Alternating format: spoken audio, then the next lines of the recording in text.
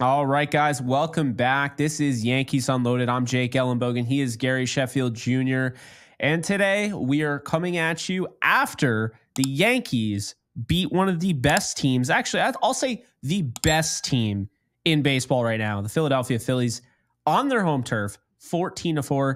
It was a damn hit parade tonight. I mean, Gary, one of the more fun games of the year. I feel like I don't want to be all about, hyperbole and all that. And I feel like hyperbolic and all that, whatever, because I feel like it's like, oh, this is the worst loss of the year because it just keeps happening, right?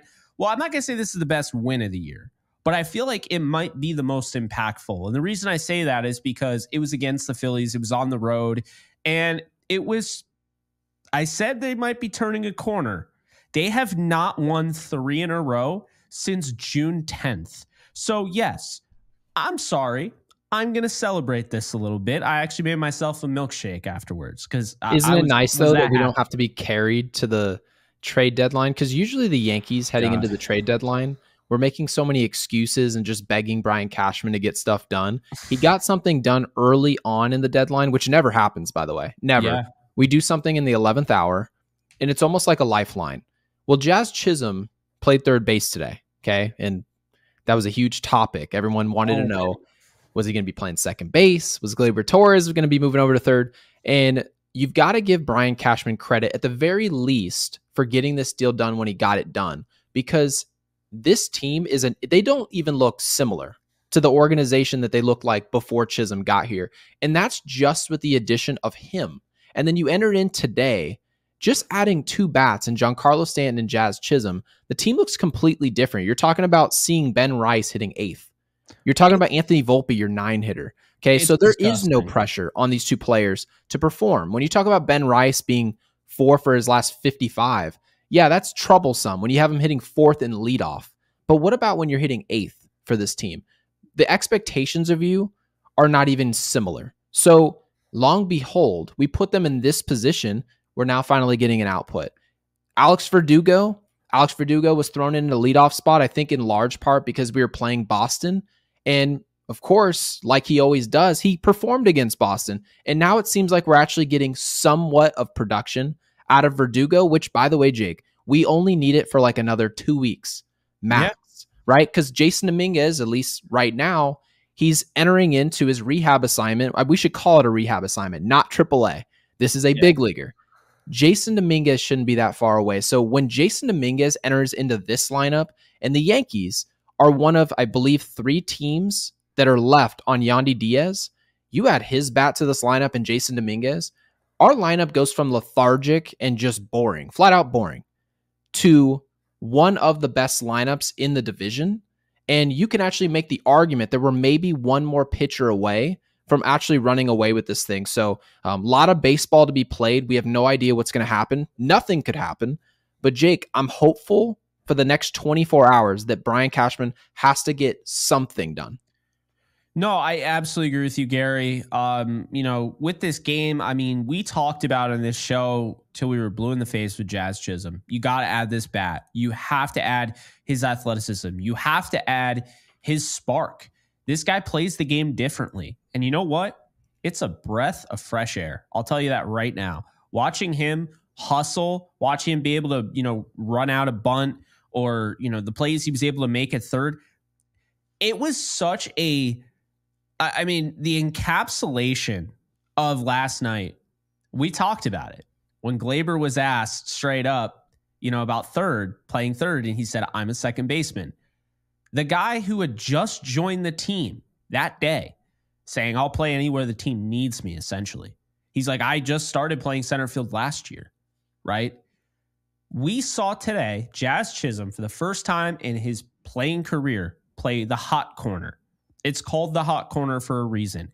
You are going to get, sometimes, a left-handed batter will hit it over the third base side, but you're going to get those right-handed pulls where that thing is going 100 miles an hour off the bat. Oh, they're rockets. Yeah, they 100%. Are not. I played there, obviously, in like Babe Ruth and whatnot, not in the major leagues.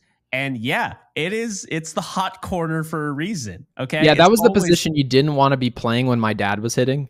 No. I actually Oh remember God, like no. the third base coach would just be standing. I don't know if people remember this, and maybe they do, but the third base coach was just nowhere near the coach's box. I always loved that. That was actually my favorite part of my dad's career. But regardless, back to the point here is that Jazz Chisholm is exactly what Gleyber Torres and DJ LeMahieu aren't.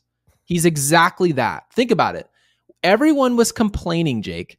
Oh, it's just not athletic enough. Oh, there's just not enough hustle. Where's the heart? Where's the spirit to be a Yankee? Everyone told that to me. And you know what, Jake?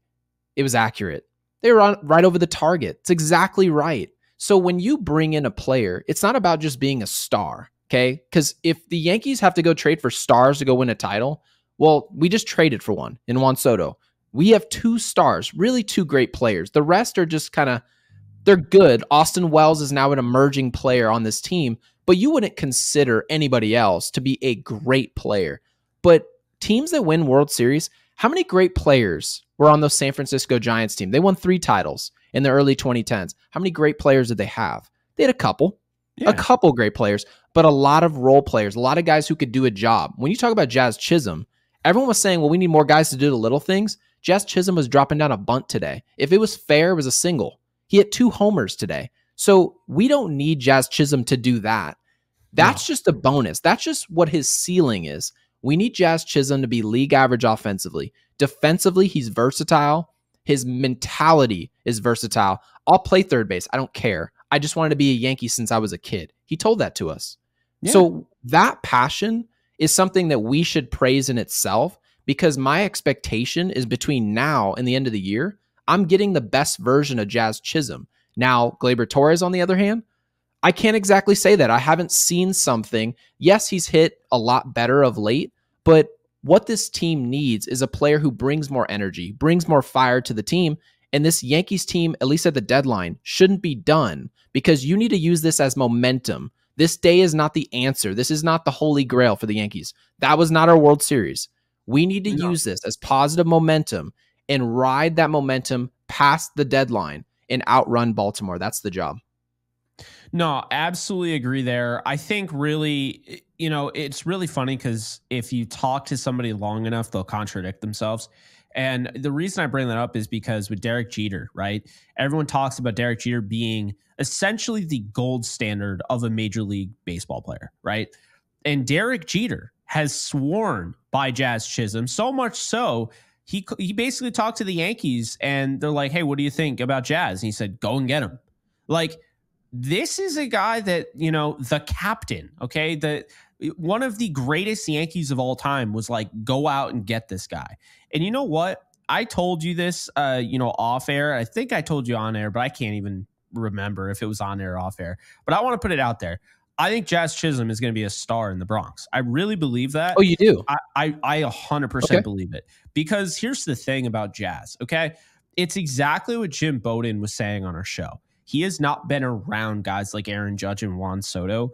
I really think that's all he needs. He looks so much better already. And because he looks so much more confident and he looks so much more comfortable. I mean, not every clubhouse allows you to just, integrate into there. And you see this.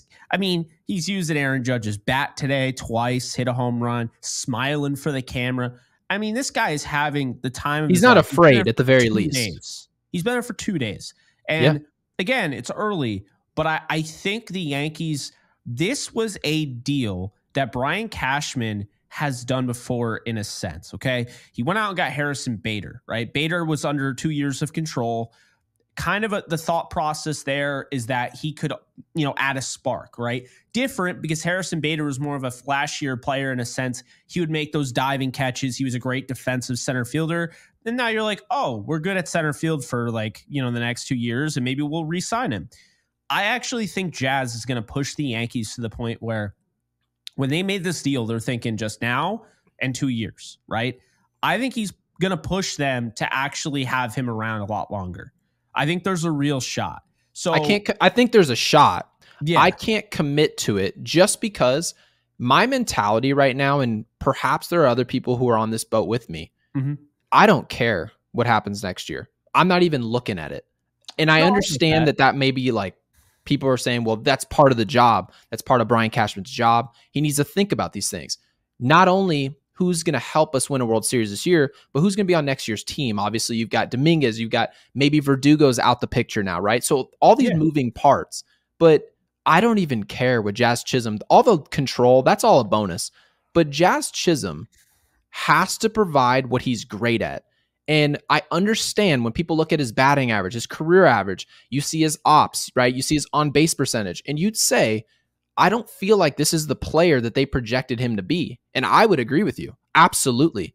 But another thing 100%. That I would tell people is if you watch Jazz Chisholm play baseball, what he excels at is what the Yankees fail at. The Yankees happen to be a team that's a station-to-station baseball club. They will not beat you on the base pass. They will not go first or third on a hit. They will not score on a pass ball. They're not looking to drop down a bunt. That's not the type of personnel that they have underway. So when people say, why do the Yankees always play this way? Well, that's the personnel that we have. That's what we have in the room. And Brian Cashman went out and got a player who objectively is not a great player. More than likely, he never will be in my book, but he doesn't have to be great. He needs to be great in his role. And his role is to hit somewhere in the middle of the lineup. And as guys get healthy, Dominguez gets called up, perhaps you can slide Jazz Chisholm even further down that lineup, and you can have real expectations every single night of this Yankees team to score. Now, the last piece to the puzzle after completing this deadline is, do we have the arms to get through October? That's another question mark. We don't know, right? We've got Nestor Cortez, Schmidt. Is Nestor going to be traded? We've heard that rumor. Is Flaherty going to come through the door, or is he going to Baltimore? Plenty of stuff can still happen. Tanner Scott can come through the door. So this Yankees team is not a complete team. So we need to not judge them on who they are today. We need to really take a hard look at this team tomorrow. No, and I agree with that. I do think, though, when I look at Jazz Chisholm, and, you know, we live in a world where everything needs to be compared, right? There's always comparisons. I mean, I gave you the comparison with Ben Rice. I still, I watch him and I'm like, that's Brandon Belt right there. I really believe he's going to end up being that guy. With Jazz, I think he could be kind of a cross between Jose Reyes and a little bit of Lindor. That's kind of what I see.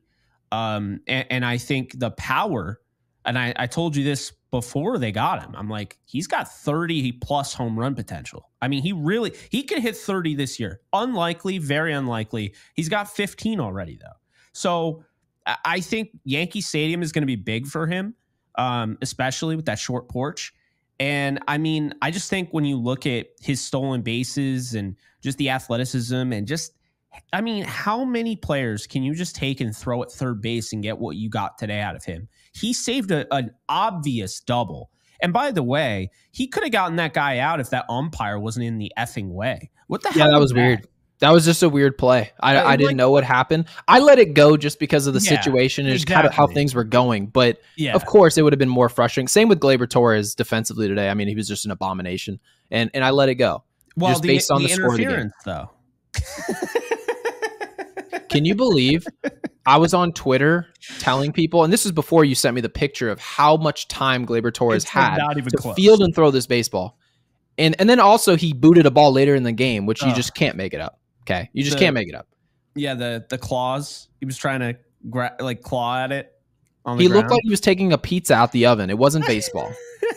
It wasn't baseball, and it's frustrating because I'm fully aware. Like, think about this: we podcast every single day for this team. I know Gleyber Torres' job isn't to be a great defensive second baseman. I mean, I know this. Yeah. But what we need is just serviceable. We need you on balls to you.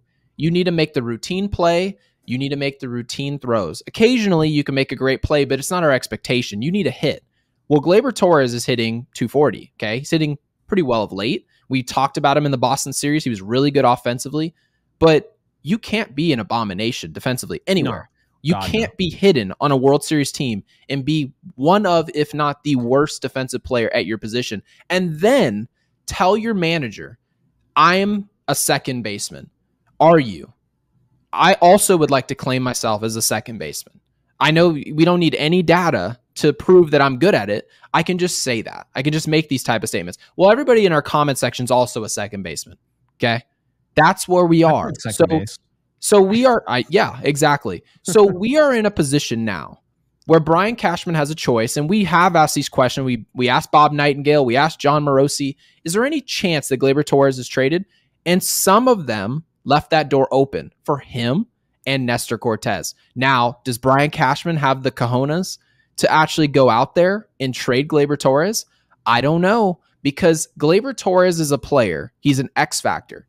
He's a player the past 2 years. If you told me we're getting 2023 Gleyber Torres the rest of this year, 2022 Gleyber Torres the rest of the year, he can absolutely help us win a World Series. The problem 100%. Is that his floor is incredibly low. His floor is a low energy, low offensive output.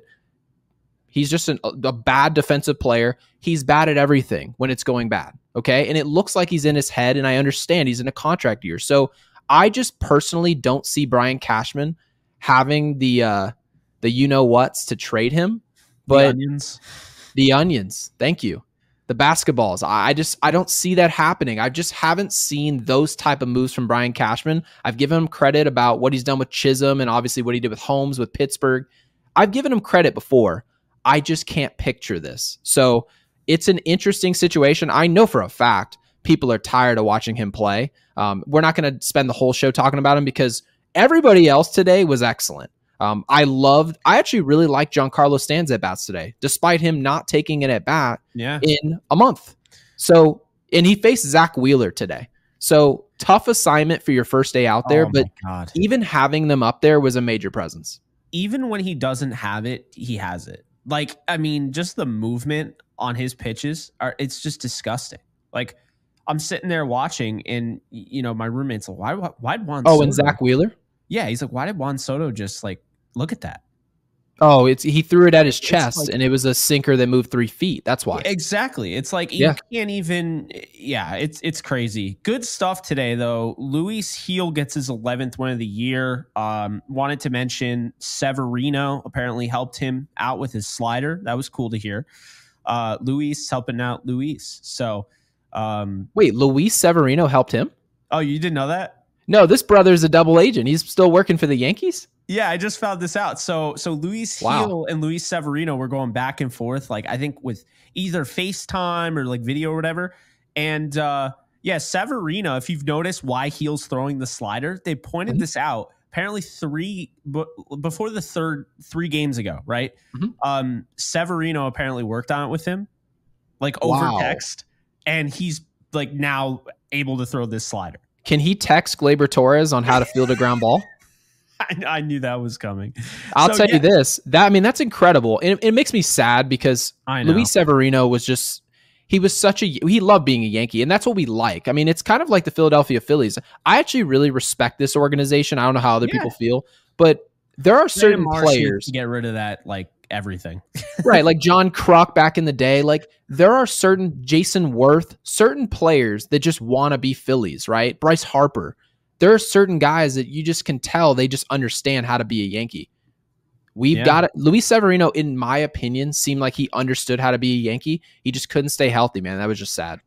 What's even sadder, Gary, is I was at the downfall of him. I was at that Reds game when he gave up home run after home run after home. I was right by where he gave up those 3 home runs back to back. It was just an undressing. I was just like, what is happening? And then that's when we realized, he had an injury, and it just the problem is he just had too many injuries. But looking at who's currently on the roster, I got to tell you something. I really like today that Gil gives them 5 1/3. The offense picks up the slack.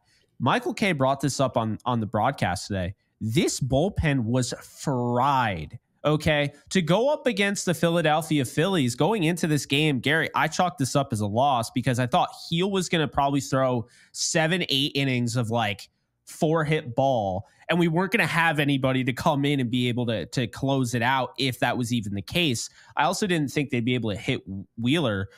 Boy, was I wrong. They probably ruined Wheeler's chance of winning the Cy Young today, if we're being honest. Now Skeens is going to run away with it. Skeens is essentially... He just had 100. I don't even know why I use the word essentially. He's the best pitcher in baseball by a country mile. It's just a matter of how long he's been here. So that's essentially the whole case. He's the best pitcher in the league. So based on today, it actually opens the door. Skeens has a chance to win the Cy Young, and I wouldn't be pissed about it. No, I think it'd be good for baseball to see a rookie win the Cy Young. I just, that's my first thought. Wanted to throw something out there for you. We've talked about I forget the exact word usage or the acronym, but we've talked about this before. The Diamondbacks got a compensatory pick awarded for having a rookie in Corbin Carroll. Okay. That's right. Mm-hmm. Right. And the Orioles got one for Gunnar Henderson last year. You know who actually has an outside shot, who was in the top 100 prospects, has an outside shot of getting the Yankees a first-round pick? Because Heel was not in the top 100. But you know who was? Hold on a second here. Chat probably knows. But I figured I'd let you figure that out. No, I have no idea who. Wait, hold on. Oh, okay, I wasn't going to say that. Really? If Austin Wells wins Rookie of the Year this year, and he didn't play enough last year to qualify, so he is. Oh, I thought he did play enough last year.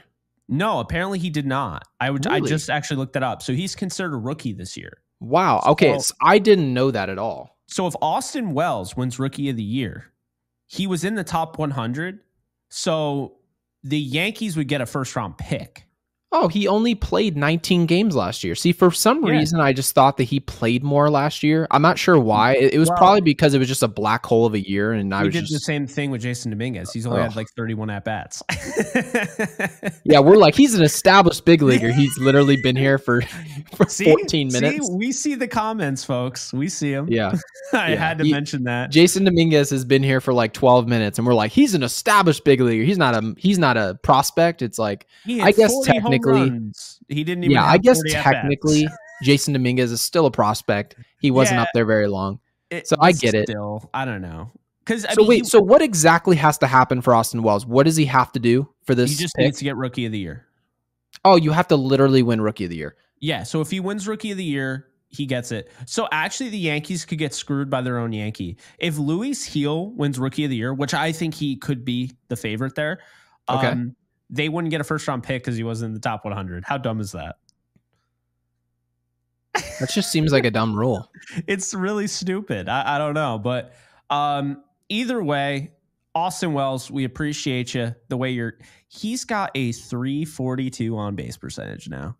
I mean, in reality, he should probably be leading off, if I'm being honest. But I like him in the cleanup role. By the way, Ben Rice isn't that far off from being in the 800 OPS area. So I'm willing to give Ben Rice some time to work this thing out. You know, Ben Rice and Austin Wells are very similar. I think Ben Rice needs to work through the patch. We gave Austin Wells a long leash. I was really thinking about this today, right? We gave Austin Wells a long leash on this show, a long leash. And we kept making excuses for him, which the analytics backed up. He was the most unlucky hitter in baseball. Yeah, he was hitting the ball consistently hard. And we just kept saying, like, okay, eventually it's going to turn around. And it is, right? But he also needed to get consistent playing time. And doing this platoon with someone who isn't as good as him didn't really make a lot of sense. So Ben Rice is actually playing. And they did just move. JD Davis is gone.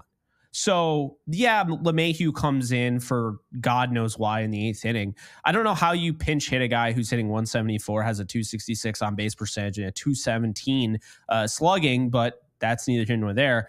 My point is, Gary, I think we were too close. We were too quick to, I don't want to say I was giving up on Rice, but I think we were definitely too quick to be like, he needs to be sent down. There were a lot of guys that were struggling like Rice. And I think really just Rice is going to go through these ebbs and flows. Okay. He started off the 3 home run game. I think threw him off. I think he was trying to aim, swing for the fences every. I think a lot of people agree with that part. Yeah. And I think really right now, he's still, he's chasing. He's going to chase. But if you look, Oswaldo Cabrera was horrible at the whole chasing out of the zone. He's gotten so much better this year at that. I think this is a player that's improving. I think he's getting better each day. He's learning as he goes. And, the bottom line is he's somebody that I think can contribute in the postseason. He's already come through in the clutch. We saw the Orioles game. That was like a postseason game, Gary. And when we needed a home run, he came through. Now, they blew that game sky high, and I don't even want to talk about it because it was just awful. The vibes around were awful. But Ben Rice came through with that 3-run home run in the clutch. And we've seen multiple times when push comes to shove, Ben Rice has come through. And in addition to that, he's got a good eye. He can walk as well. So, well, the numbers suggest that as well. Right, it's not necessarily even a prediction. Ben Rice has essentially fallen off a cliff his last 50 at-bats. But if you look at his numbers, he's hitting 209, okay? This is essentially Anthony Volpe rookie year territory, right? This is a player who's just not hitting well. But I'll say this, his on-base percentage is 300, okay? Yeah. So essentially 100 points higher than his batting average. So what he's good at is showing on the field, which is his plate discipline. He and Austin Wells are good at the same things. The difference is, to your point, Austin Wells had a longer leash. It took him more time, and maybe Ben Rice needs more time. I mean, I'm assuming he does. He's a rookie. But I told you, I don't expect to see Ben Rice. Like, my expectation versus what can happen are two different things.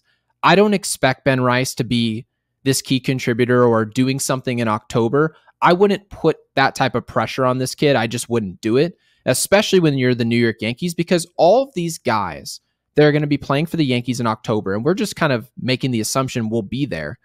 It is stressful to play for the New York Yankees. This is not easy. There's a reason. Everyone always thinks that the Yankees, they only want to sign players who are 35 years old and just vets and old, right? Old as dirt.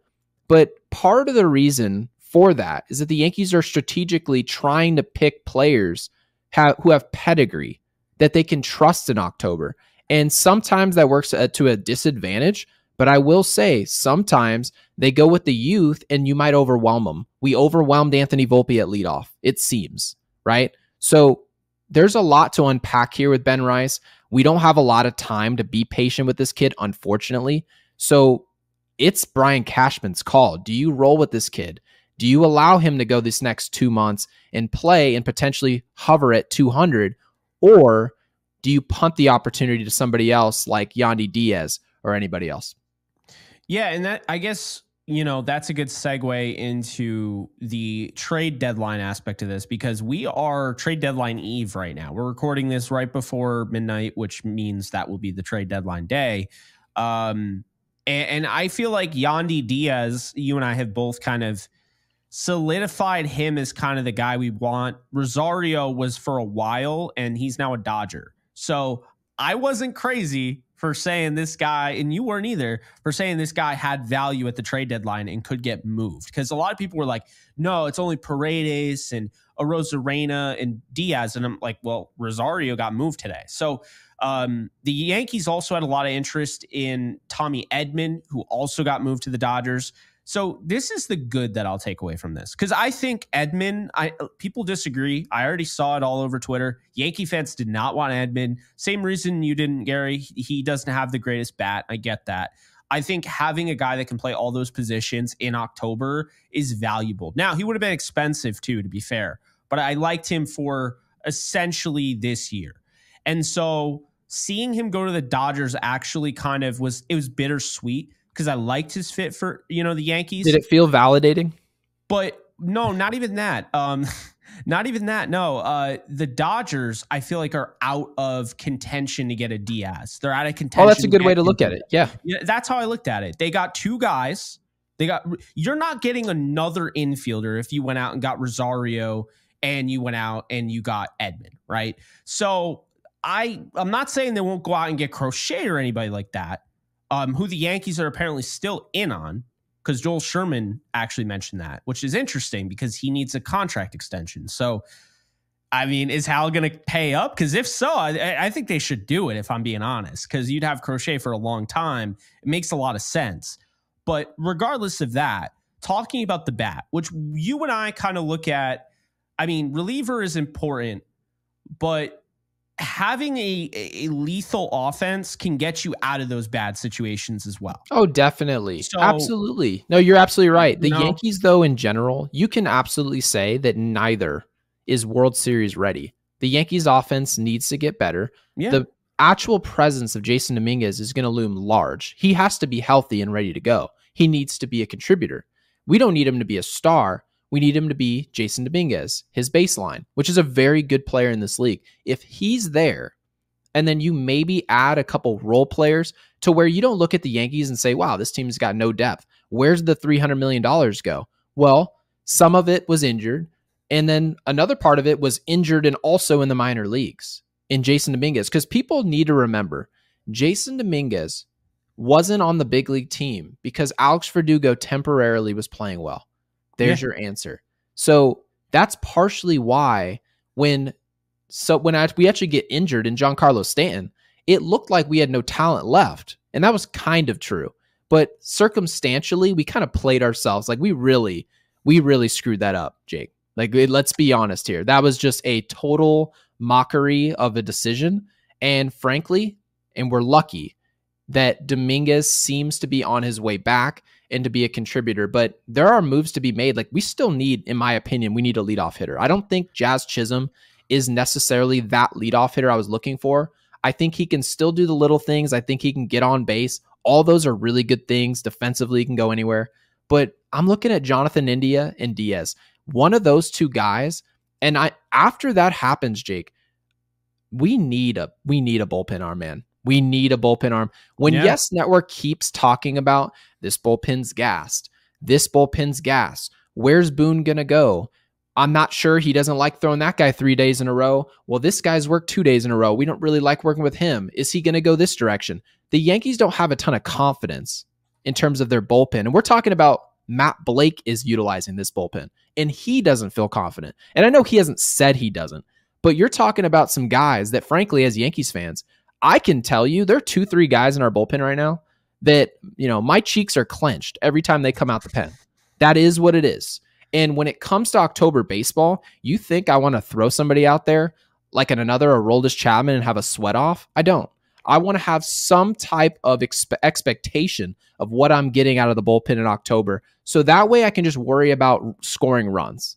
And frankly, that's going to come outside the organization. So Brian Cashman, between now and like maybe by the time you're watching this episode, like 6 or 7 hours from now, we need 2 additions to this organization. This momentum that you just saw last night, fantastic, amazing, but we're still not a World Series winner. We can be if the right moves are made. And Brian Cashman, is he the right guy for the job that you trust to get this across the finish line? I don't know. I shouldn't even say I don't know. I personally don't trust it. I'm in wait and see mode. And when that happens, if he does right by us, I'll give him the credit when it's due.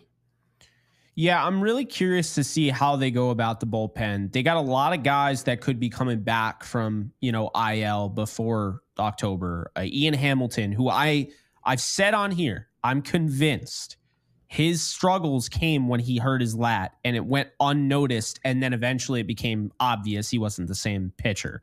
So I think if he comes back and he's healthy, I think he could be a key contributor. Scott Efros, they keep talking about him. I don't hear anything now, so I'm a little concerned by that because this guy gets hurt like crazy. But they were really excited about him. He does exist. He's in the minors.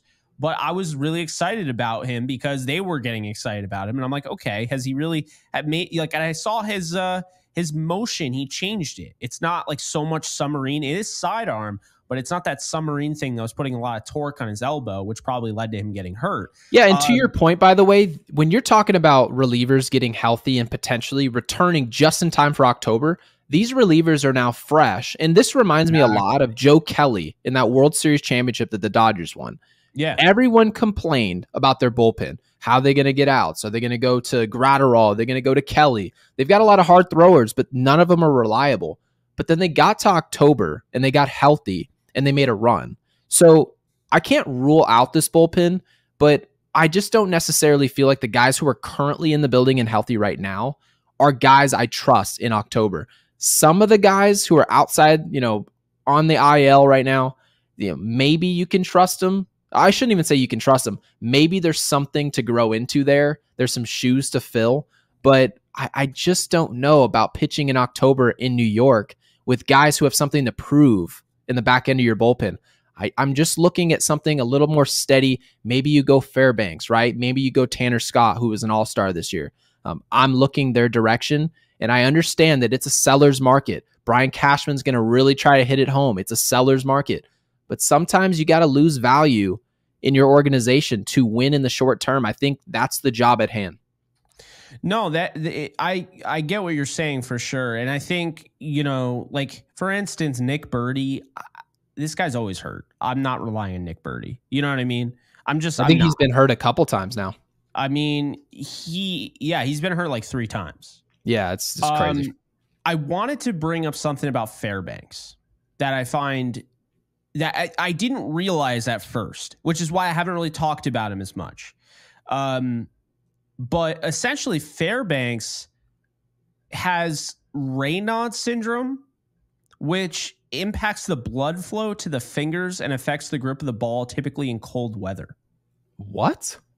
He was actually placed on IL with nerve-related issues, a flare-up of his Raynaud syndrome. So I saw that. I don't know who tweeted this out, but it's actually like a real thing. Like, okay, like it wasn't made up. So this is confirmed now. This is confirmed because he was placed on IL back in April with nerve-related issues regarding this Raynaud syndrome. And I was thinking to myself, I really like this guy. I love his personality. I think he'd be great for the Yankees. But at the same time, I'm like, so it impacts the blood flow to his fingers and it affects his grip on the ball in cold weather. That doesn't sound like good October baseball type of pitcher. You know what I mean? It doesn't sound like he would be the move there. Okay, no, because when we pitch in October, you know how you know it's a big game in New York? When you can see people's breath. When you can see someone's breath in October. When you see someone's breath at Yankee Stadium, you know it's a big game. I actually told my wife that. I was like, when you see the puff of air at Yankee Stadium, there is no better sight in baseball. It is that, okay? You see guys wearing turtlenecks. By the way, I'm sitting here looking at these numbers from Fairbanks. Do you know the most innings he's thrown since 2022? 45. Really? That's interesting. Yeah, because in general, when you talk about like Loaizaga, Holmes, all the guys, right? Betances, Britton, Chapman, all of those guys that the Yankees have utilized, specifically Girardi and Boone, both. All of them have been big inning guys. All of them. They've all been milked like a cow. And when you bring in guys who don't necessarily have the pedigree to go out and do what you're clearly going to use them to do, well, you don't get a Honda Accord and then drag race it down the street. You go get a Lamborghini. So Fairbanks, clearly, looking at those numbers. Now, if there's something that they're seeing that they feel like, you know what, it's kind of like the home situation in Pittsburgh. We see something that we can fix. Great. But what is it about usage that you're going to fix? He's never been used the way you're clearly going to use him. So that worries me. I maybe steer clear of this. So I'm really glad you brought this to my attention and our attention. But isn't Tanner Scott the move at this point? The way Tanner that this Scott market and Declan Cronin, because isn't the way this market is unfolding? Remember, we're kind of in a corner, and sometimes the move you're like, well, I've got no choice but to make this move. Sometimes that's the right move. And that's the situation. You go get one bat, you go get a guy who has pedigree to close games at the end of the game. And frankly, when you watch Tanner Scott play baseball, when you watch him pitch, it's not a stressful inning. He has an understanding of what he's doing. He's got feel. He's around the strike zone. And after watching Clay Holmes this past, I would say 2 months, he clearly has no idea where the ball's going. I understand the Yes broadcast is like super excited about his movement. And hell, like sometimes I'm really excited about the movement as well. Like we're up 3 or 4 runs against Boston a couple days ago. Yeah, the movement is fun to talk about. But in October, am I going to give 2 rippity doodahs that you have 2 feet of movement on your ball? I'm not, Jake. I'm going to care about executing pitches and then get off the mound. I need executing of a job. And then next, we win game 3. Okay, can I trust you in game 4 to throw strikes? If the answer is no, well then, Jake, I mean, I feel like a fool as a podcaster not trying to push it to somebody else who can actually get that job done. No, I get that, man. I mean, I think the report came out the Yankees want a left-handed guy and a right-handed reliever. And to me, really? Yes. And to me, Declan Cronin is also on Miami. He's not having the best year. Like he has a 3.40 ERA, but look, like this is somebody that, has a slider, has a sinker. I really feel like he throws his sinker 41% of the time. I feel like Matt Blake would be all over this guy, to be honest with you. And aren't just getting him. This would be part of a package to go out and also get Tanner Scott. And by the way, I don't think the Yankees have a choice. I think they need to get Tanner Scott because if they don't get him, do you know who's getting him? The Orioles, 100%. The Orioles are the favorites right now to get him. Right, because of the whole Bautista development. And that's part of the reason why you look at these teams and you say, well, Baltimore, by the way, these next few hours when you watch this show, Baltimore has to get a starter, whether it's Flaherty, whether it's Skubal, right, whether it's Blake Snell. They also need a reliever. Felix Bautista out for the year. They need a closer. Craig Kimbrell, if we play Baltimore in October, the Yankees would love to see Craig Kimbrell at the end of the game. The Houston Astros would love. Good to me. Yeah, the Houston Astros, who have gotten a lot better these past few days. Let's be clear about that. Houston got your guy love. Kabuti. Oh my gosh, that is going to be a nightmare. You see, it's funny because Astros fans are complaining today about what they gave up. They don't realize. Oh, who cares? They got him. We know why they got him. They got him because keep in mind who's been on the Astros' mind all year. The Yankees. They started off the season 0-4 because of the Yankees. Okay, they won one game against the Yankees this year, and rightfully so. They've essentially been our daddy for years now. They've whether you give them credit or not, the Houston Astros are a formidable organization. They are. That has had our number. That's why and Reggie we need Jackson to answer that. Yep. As sad as that was sad. Yep. With that said, though, Kikuchi gives the Yankees fits, so it makes a lot of sense. I texted you immediately. I was like, oh no. I was like, Kabuti. I was like, oh no. He went to the Astros. You're like, no way. It was the perfect move for Houston. I understand. Yeah. I totally get it. Because everyone looks at it and says, well, you just gave up a haul. But like I tweeted earlier today, today's prospects and stars, that I guess you can call them star prospects, most of them, this is the overwhelming majority of the top 20 prospects, you're not going to see them hardly in a role in the major leagues more than a role player. A lot of times these top prospects, you could tell me who's the 11th prospect in all of baseball right now. That's somebody who would essentially net you anybody in the trade market, the number 11 overall guy. And that player, more than likely, you will not see him. That's just how baseball is. It's tough. It is tough to scout this whole thing because you don't know. A dude can throw 103 miles an hour in college. You bring him up to the big leagues and they're like, well, he couldn't develop his slider, and so he just sits in Double-A. Then he starts selling insurance like a week later. Like that's literally how this works. Baseball is just a tough game to scout. This isn't the NFL where a dude's 6'5" and has a 60-inch vertical, and you're like, well, he should be good, and then he just always is. This is not that. This is baseball. So tough job, and frankly, I think Houston, they're a more veteran team. They know that they want to just go win in 2024. Bregman, they might lose, right? They might lose a lot of guys. So Tucker's not re-signed to a contract. They're a 2024 team, and that's kind of what I'm hoping the Yankees do. Yeah, it'll be interesting. By the way, breaking news, the Braves are finalizing a deal to acquire Jorge Soler from the Giants. Wow, really? Yep. So that just came. Not Yankees news, but still news. That's pretty decent. So San Francisco is definitely selling.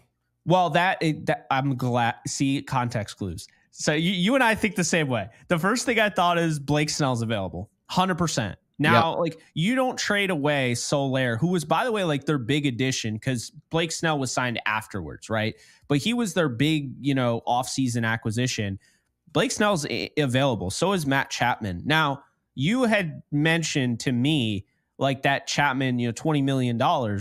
Yankees probably aren't going to take that on. Do you think they take on the Blake Snell money, though? No. Because I actually kind of think they would.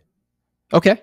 Well, they did take on $25 million from Josh Donaldson, so why wouldn't they be available for a player whose ERA is 1 right now in the 4 games he's pitched? The reason why I say that is because I think Blake Snell is opting out regardless. I think we all know that. And if you're going out and trading for Blake Snell, you're essentially admitting that you probably should have signed him to begin with, but now it's like you really need him, and you really feel like this team is going to win the World Series if you get him. And it's the same thing with Crochet. The Orioles. There's 2 teams. So the Orioles obviously are a move that could happen. They don't have that much money out there being spent, so they could actually take him on for a year. Definitely. I just think in general, Baltimore they may be a little gun shy for my taste. Baltimore's never shown they've never shown an over aggressiveness to acquire talent via the trade market. And that's my point. But the two teams who have shown an aggressiveness, I think the New York Mets and the Los Angeles Dodgers. The Dodgers just got rid of James Paxton inexplicably. Okay. He was actually having a pretty decent year. They just DFA'd him like it was nothing. They just got rid of him. So they have out to of have nowhere. A plan. There must be some type of plan. I know they've said, well, we expect, a couple guys to get healthy, like Glass now kind of getting closer, right? So these guys, it's like, that just doesn't seem like a good enough answer to me. It seems like the Dodgers, you would have never said, oh yeah, the Dodgers are going to be in on Trey Turner and Max Scherzer both. That just doesn't make sense. And then long behold, they go do that. Manny Machado is available. They go get Manny Machado. The Dodgers just seemingly are always in win now mode, and especially a team that knows we're spending a lot of money already. We've got Ohtani on the books for $70 million. They can bring in a player that can help them win now, especially when you don't have Ohtani on the mound. And then he's gone next year. So you can potentially just go pry Blake Snell from San Francisco and potentially go win a World Series, because now, based on what the Dodgers just did these last couple of days, they've got some depth now, and they're just waiting on Betts and guys like Freeman to get healthy again. Yeah, and I don't know if you knew this, but our good friend Frankie Montas is headed to the Brewers. I did see this. That's I'm glad, because that means he's not coming back to the Yankees. So I don't have to worry about that. No sweating there. We saw the Jack Flaherty news. Obviously, people are gonna, wanted us to talk about that.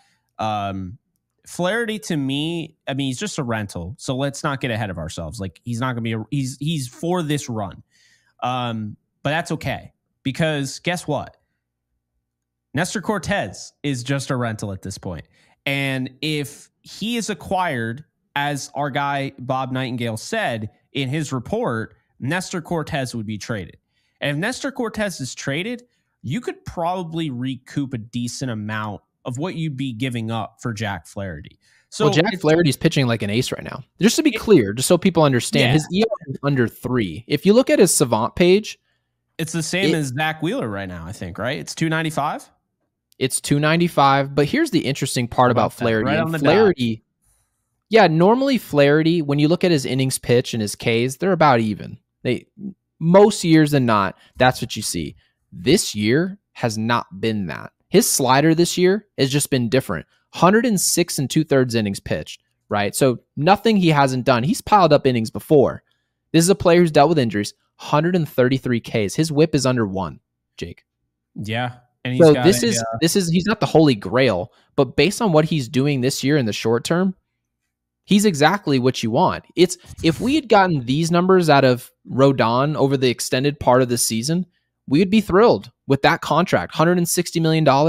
Yeah, you have a ERA under 3. You're striking out, 2 guys an inning. Yeah, I'm taking that. So that's what he is right now. How much is Flaherty worth in this market? Probably a lot, Jake. Even though he's a rental, they're probably like, if you want him as a contender, Baltimore, you want him, well, go send us some of your big prospects. It is what it is. Which, by the way, to me, if you're going to offer like Spencer Jones and all those guys, I'm going after Crochet and I'm signing him. It's really that simple. Oh, right. Yeah. I mean, think about this, because I actually want this to turn into like a push here. Okay. I don't know where you are on it, but I don't think you could let a guy like Crochet go to the Orioles. I don't think you could let him go to the Dodgers, because you might even face them in the World Series if you get there. Maybe even the Astros step up and try to get him. The point I'm making here is Crochet is an all-star starting pitcher. Okay. And he needs a contract in order to pitch in the postseason. We talked about it. That's wild. But at the same time, who's better than Crochet on this roster right now? Garrett Cole, because he's the reigning Cy Young winner. But currently, Crochet is probably the best pitcher on this roster the moment he becomes a Yankee. So my point, Stroman is under contract next year. I'm aware of that. I think Stroman's getting traded in the offseason. Like 100%. Unless he pitches really well in the postseason, I think it was always a 1-year thing. Which definitely can happen. I mean, he has the pedigree to actually go out there and pitch big games. Yeah. He's done it before, and you didn't say he couldn't. No. But he's definitely not this. You're not throwing him the ball in game 1 of the World Series. That's just not, that's nonsense. Unless like guys are hurt and there's no other options. Marcus Stroman's not a game one of the World Series type of talent, but the way that Flaherty's throwing this year, he's essentially a super 2. That's the numbers that you're getting. Yeah. So if you want to go win a World Series, you might lose value. You might have to trade a prospect that you think is ridiculous to have to give up. You might have to send Spencer Jones, right? Baltimore might have to send one of their top 5 guys. And they're like, why would I have to give you a top 5 guy for a rental? Well, they say, well, then don't go win the World Series this year. Kiss our behind. That's their answer. They don't have to trade you this player. Somebody usually is desperate enough to say, we have the balls to trade for this player and try this year. That's what this is. Okay. Flaherty is that. You mentioned Blake Snell. Blake Snell is not going to be a member of whatever team he gets traded to. He won't be more than likely on that team the following year. It is a rental. This is a risk. And sometimes, Jake, you have to have a general manager who can assess risk and do that correctly. We're in a position right now where Brian Cashman, he's got to go out there and figure out what's worth it, what's not. And his pedigree says we can't really trust him in those decisions. But like always, Jake, we're still in this situation. Whether or not he deserves to be there or not, we still have to live with his decision by tomorrow. It is what it is. And we're going to cover that. Yeah, absolutely. I think looking at the rotation, I want to bring this up because I don't think people have noticed, but the lineup is starting to get younger. Like the Yankees are getting younger as a team. They went out and got Jazz. They called up Ben Rice. They have Austin Wells. They have Volpe. They're getting Dominguez younger. coming. Dominguez, they're getting younger, which is good. This is what you want to see. If the Yankees can be really dominant and stay young, that's a good thing to have. Because you can have Aaron Judge, who's in his 30s. That's no big deal. Marcus Stroman is 33 years old. He's actually the oldest pitcher in the rotation. And then you have Rodon, who's 31. And then you have Cole, who's 33. And obviously Marcus Stroman is 33. But then you have Nestor, who's 29, and he's, contract year. And you have Nestor Cortez is 29. Nestor Cortez is 29 years old. He looks 35. So Luis Heel is going to be 27 next June. That's great, right? We love that. But like my thing is like going out and getting Garrett Crochet gives you like a 1-2 punch as like young guys, as far as I'm talking about. You definitely have a case there. You know how old Crochet is? Is he 24? He's 25. Well, okay. Well, he's still a young player. You can expect another 9 years of prime. Exactly. And I hate that word. I know you do. So Crochet extension. You have Heel. You have Cole. Rodon, if he keeps pitching the way he does. And then Clark Schmidt next year. That's a great rotation. And you still have Poteet. Yeah, and you have Poteet, who, like, I'm totally fine with him pitching tomorrow. Like, I trust Poteet. He's a big league pitcher, and the broadcast has made that clear. He's a guy we can trust, and the Yankees actually did trust him before he got hurt. They just threw him 6-7 innings. They didn't care. He just pitched. Against good teams, he was around the strike zone. If Cody Poteet pitched next year and they told me, yeah, he's our 4-star, we're just going to trust in that, you think I'm worried if Garrett Crochet was in this rotation? I wouldn't worry about it. No. I just wouldn't. As long as you re-sign the big guys, right? Juan Soto, you bring in maybe an India or a Diaz, and Diaz is still under control. Or is he a rental, actually? So actually, Yandy Diaz? I don't know about that. Yeah, Yandy Diaz. Is he a rental?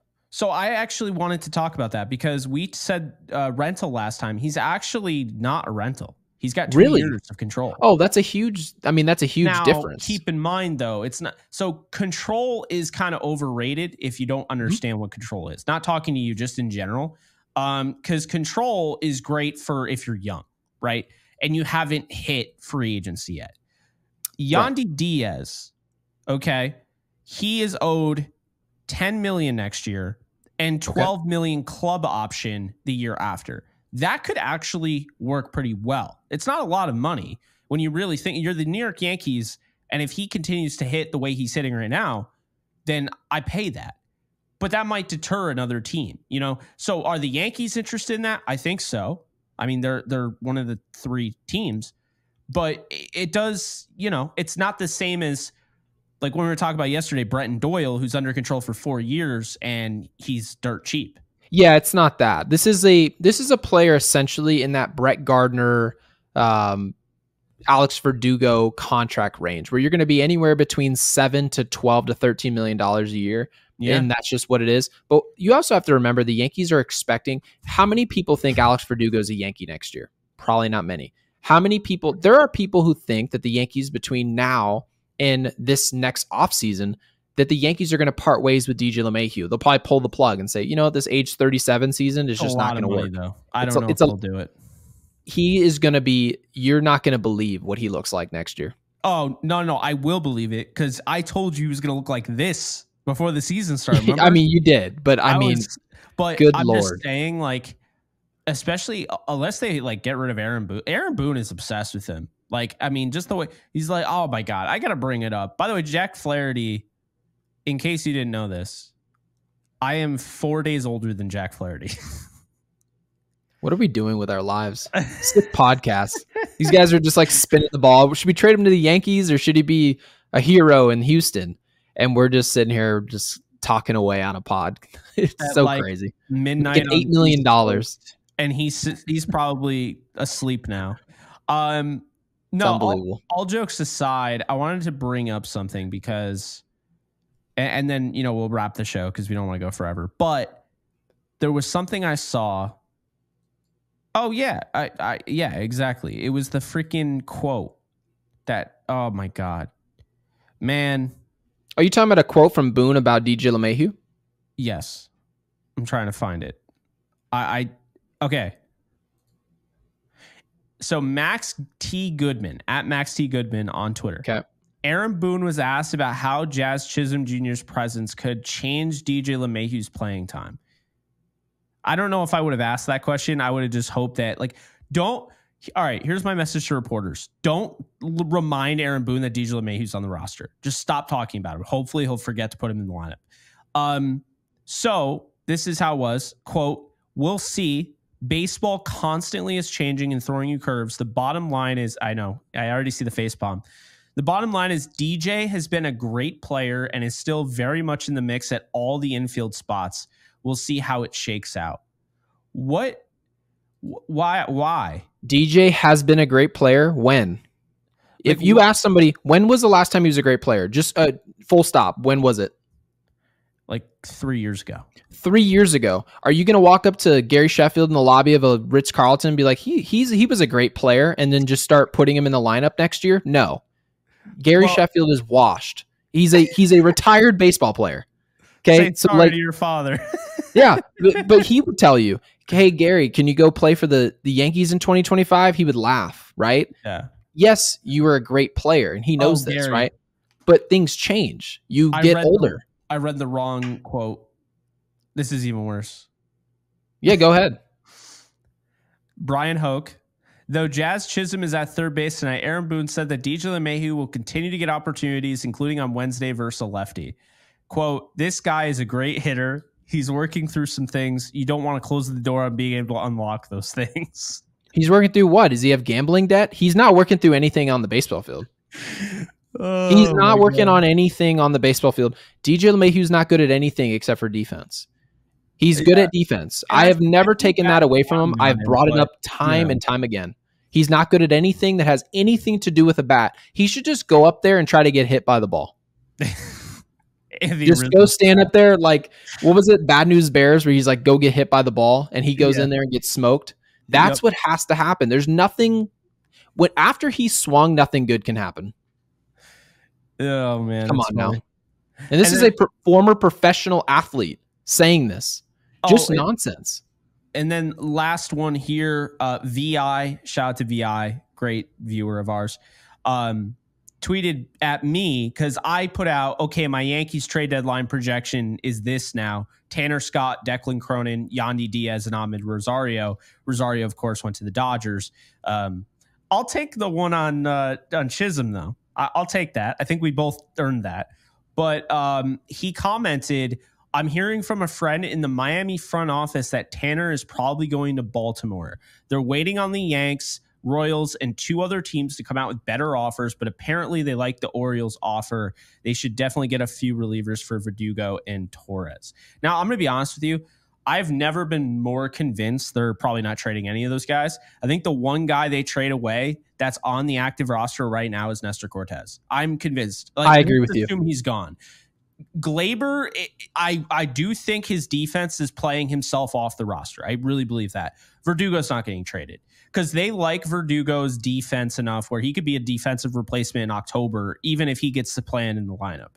And regardless, when he's on, he's a quality bat. So look, he's just not on very much. Yeah, we're not the biggest, fans of his, which is a bummer because I liked him at the beginning of the year when he was actually hitting. And now he's hitting again, to be fair. We'll see how long it lasts. But I got to be honest. I think, it's a flip of the coin with Torres.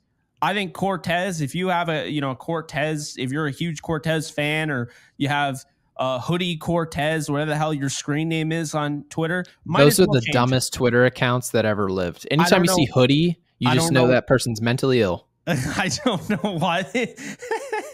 I don't know why. And they're 19 and stupid. Cortez is in their handle. My point is I don't think he's going to be a Yankee much longer. And I do think part of me thinks they're going to get Flaherty. Part of me. Well, I mean, Flaherty that's not a bad play. No. And I don't think that the move in the rotation has to be an ace necessarily.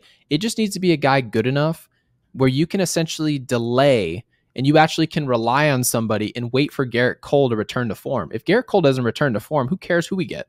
We're not winning a title. No, that's true. And I mean, if Garrett Cole doesn't pitch like Garrett Cole, we might as well just go pack our bags now. You might as well just fire up the trip to Cancun and be done with it. And I got to be honest, I like Cal Quantrill, especially because he barked at that one guy. Oh my gosh, yeah. We can't say it here, though. No, we're not going to say it here. It was funny. And look it up. It's hilarious. He was actually drafted by the Yankees in the 2013 draft, by the way, which is kind of funny.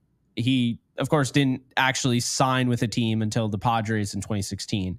Point I'm making, he's got a 4.09 ERA, a 1.33 whip. I'm not dying to go out and get him. I don't feel like they can just get anybody over Nestor Cortes. I don't want to take away from Nestor Cortes. I don't think he's a bad pitcher. But the point is, you're trying to win a World Series. You need an upgrade. An upgrade is Jack Flaherty. An upgrade is Tariq Skubal. An upgrade is Garrett Crochet. So hopefully they get one of those guys. I'm going to say Skubal is not in play. I feel like they're it's all fool's gold. I don't buy that they're trying to trade him, but I do think Crochet, I think the Yankees would be willing to give him the contract. I really believe that.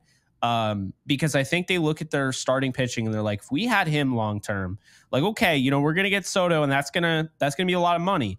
But Crochet's a young pitcher. It's not, getting a 30-year-old pitcher who has arm issues. Going out and getting Crochet right now makes a lot of sense. So, well, if you did go get Crochet, you can also make the argument that the Yankees, after drafting all these pitchers, you can throw a lot of these guys. You can throw a lot of them in trades. You don't really need it. You've got a young 25-year-old. Yeah, you have a 25-year-old guy who is going to be your 2. I mean, Garrett Crochet would be our 2 next year. Like, once Garrett Cole returns to form, he would be our second best pitcher in the organization. So, having said this, you can easily say, well, the Yankees at that point, they can focus the rest of their energy on position players because the Yankees have struggled in that department. So, that's where my head's at. I think the main concern right now, I know people really care about what's happening in the pen, but you can't win in October if you don't score. The Yankees have shown us this past week, when we score, we're winning. It's fun. It's enjoyable. We look like a championship team. We need more reinforcements to go out there and increase our opportunity to score. We can't just rely on this week and just ride high and do nothing at the deadline again. We have got to hit the ground running, and I think Brian Cashman has to be smart enough to know he's got to do something. He cannot possibly just tell me that his decision is to just wait on people's return. That's something he's done for 6 years running. I need more. No, I hear you. And there's plenty of guys. I mean, if they go out and get Jack Flaherty, they could also attach Matt Vierling to it. They could attach Gio Urshela to it. The Tigers are selling. They're just not going to sell Skubal. So we'll see what ends up happening. Obviously, we get Javi Baez to be our bat boy. Well, apparently he's the hottest hitter in baseball right now. He keeps hitting home runs. So I don't know where it came from, but did you see that? No, I haven't seen it. I know he's hitting terrible. he's hit like a bunch of home runs in a row or whatever. I don't know. I keep seeing him on my feed and people are like, oh my God. Yeah, no, I see it this week. Okay. Yeah. So he hit 3 home runs in the last 4 days. Yeah. He's hitting 178 this year. Once a cover athlete. Yep. So is Jazz Chisholm, but he's going to actually, it's funny. Jazz Chisholm on the Yankees is going to be like the closest thing to being a cover athlete that he's ever been. That's the funniest thing. Because we talk about, think of it this way. He's hitting 178. What did Joey Gallo hit for the Yankees? 155. There you go. So it's essentially the same player. Like Joey Gallo, like he hit a couple home runs for us. I know it didn't feel like it, 13, but he did. Yeah, he hit 13 home runs. So it would be like watching Joey Gallo hit 2 homers in a game and then someone being like, well, he's hot now, isn't he? No, he is not. No. Well, Javi Baez is the most dismal contract in the league. Rendon is up there. Rendon is worse than Baez because Baez at least shows up to the yard to play. Oof. He does. I mean, and he can't. If I could literally say that straight to Rendon, you don't play if you got to show up to the yard. I know you're hurt, but that's part of the job, part of the requirement. I mean, it'd be like me signing a deal to go work at Cold Stone Creamery tomorrow, and then I keep telling the boss I've got the flu and I'm sick for 3 weeks in a row. How valuable am I as an employee? Yeah. That's fire. You would fire me immediately. The boss would be like, you know what? This is just BS. Yeah, we're going to go in another direction. Are you kidding me? I just had a milkshake and now I want ice cream. I'm really sorry about that. You bastard. Well, anyway, that's going to do it. Hope you guys enjoyed. I know I'm going to get flack for saying that at the end of the show. There's going to be somebody like, don't say that. Yeah, I've gone Nick A30. I hardly ever curse now. Now that people complain, they're just going to change me. Yeah. Yeah, after a few years, you guys won't even recognize me. Yeah, well, hey, you know, it is what it is. But with that said, we appreciate you guys tuning in. Tomorrow's the trade deadline. Gary, we have no idea what our schedule will be. If the Yankees drop something, we'll try and get a video out right there. Yeah, we'll be here. But we don't know what the future holds. If Cashman does nothing, I will say this. Our video tomorrow is going to, like... If Cashman does nothing, I don't care if the Yankees go out and they win 20-0 against the Phillies. We are going to say something, and it's not. We're going nuclear because they have to do something. Like, yes, Jazz Chisholm, that's great. There's still more to be done. This roster's not a World Series roster yet. It's not. So, you know, we'll see what. I have a feeling something's going to happen between now and when people watch this podcast. That's just my take. Probably. You know what? You know what will probably happen is. We're on a 3-hour time difference. So it's going to happen at 6 a.m. and I'll be like, Gary. and I'm going to be just incapacitated. Dead asleep. And I'm only going to be up because it woke me up. And then I'm going to be like, all right, well, we can't record a thing. And no one is going to be up. Just kidding. All of our viewers are up at 6 a.m. for whatever reason. You guys are animals. But yeah, so hopefully that doesn't happen. Hopefully we get something at the normal time of maybe 3 p.m. that gives you noon. 3 p.m. for me. I'll take that. Give me 9 a.m. Pacific. You give me 9 a.m. Pacific, I'll get it done. Okay. So noon my time, 9 a.m. Yep. Okay, cool. 9 a.m. All right, Cash. That's your schedule. Don't do it too early and don't do it too late. Dude's in his sleeping bag right now. Anyway, we appreciate you guys. Be sure to like, subscribe, and comment. Also, be sure to follow us on all social media. Obviously, me at JK Bogan, Gary at Gary Sheffield Jr., and Yankees Unloaded at Yankees Unloaded. But we'll see you guys tomorrow, and hopefully we see you guys quite a bit tomorrow. That would mean a lot of moves happened. So, yep. And like this video.